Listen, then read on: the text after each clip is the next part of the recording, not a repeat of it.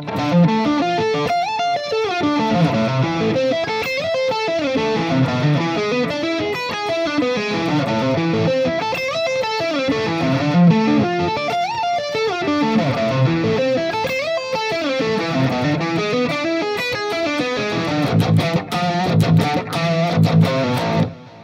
guys, Jolie here. Today I'm gonna explain to you the solo section of The Heart of Everything by Within Temptation. I have my guitar tuned in a drop A tuning, which means a standard tuning with a drop A note.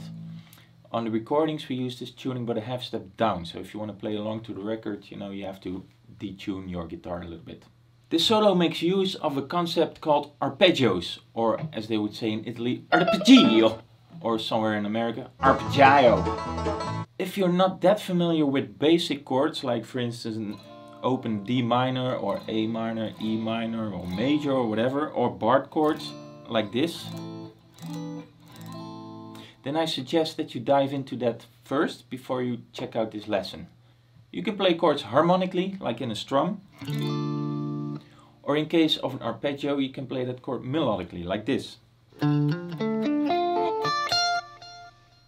This solo makes use of only 3 chords, which is D minor, A minor and E dominant 7th. The first thing that I play in the solo is based around 2 shapes. This shape, the D minor, it's basically the E minor shape but moved up. And this shape. And this shape comes basically from your normal D minor chord but an octave up. I'll play that first thing very slowly now, and you check if you can see those 2 shapes in the thing that I play.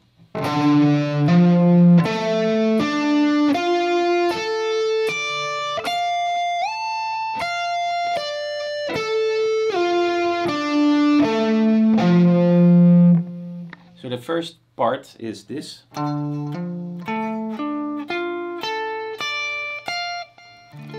Based around that shape. Then I move it up. And those 3 notes comes from that shape. And then back to the first shape again. Well, since I can be a pretty lazy sometimes, I play exactly the same thing for A minor, which is a perfect 4th down or 5 steps down. So it goes like this.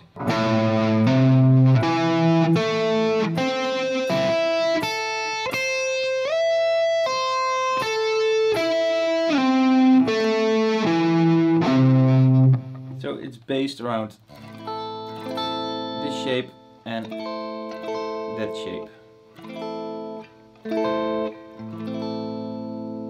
The 3rd chord that I play is an E dominant 7th chord, and it looks like this. It comes from A dominant 7th, but moved up the neck, and the arpeggio that comes with it goes like this.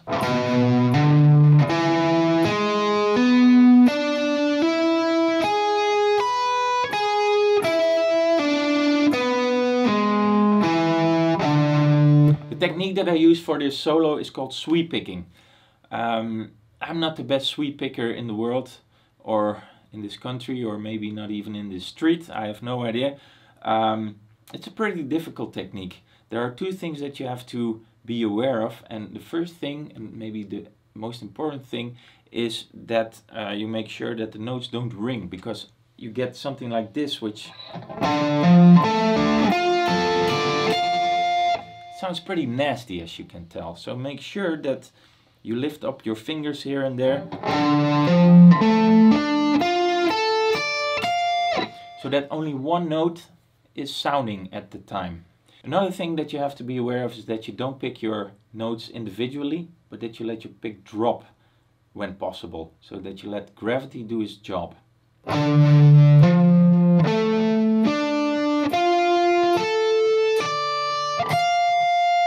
Same goes for the way up. You drag your pick across the strings as opposed to picking them individually.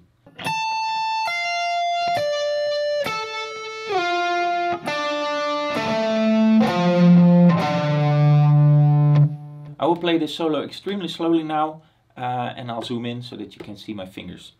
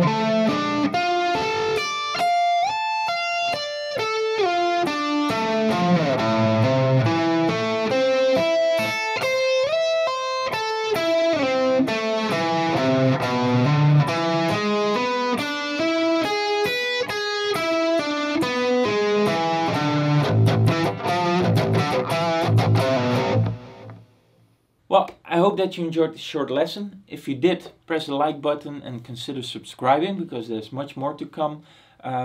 For now, I want to wish you a very pleasant day, evening, night, whatever. Enjoy practicing this. See you next time. Take care. Bye bye.